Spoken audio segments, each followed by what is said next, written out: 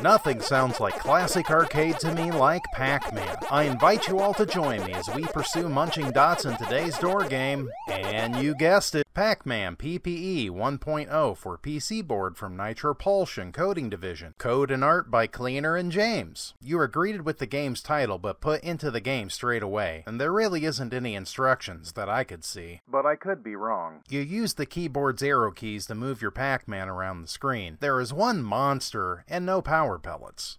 Each dot you munch gets you 10 points. There are blue bonuses that randomly flash around the board that give you, from what I can tell, 100 to 500 points. There are only 2 levels in this game, as you can see here as I rock back and forth between them. They are similar in design, but level 2 has more areas boxed in. Since there are only 2 levels, it is up to luck who has the highest score, and I beat out Knight Rider during this game to take the top spot. When you complete the second level, you are greeted with the game's finish screen, but if you are unlucky enough to get taken out by the monster before that happens, you will see the game over screen with a weeping Pac-Man. This game was fun, and I personally would have liked to seen more monsters in the maze, but all in all, it was a quick game to play. When I was going through the zip file for this game, there was a nice DOS demo scene advert for nITROPHUSION BBS. I will put a link in the description where you can download this game. I'll keep showing you these old door games, and thanks for logging into the Digital Infinity today. The next one will be coming up soon, but until then, Digital Infinity out.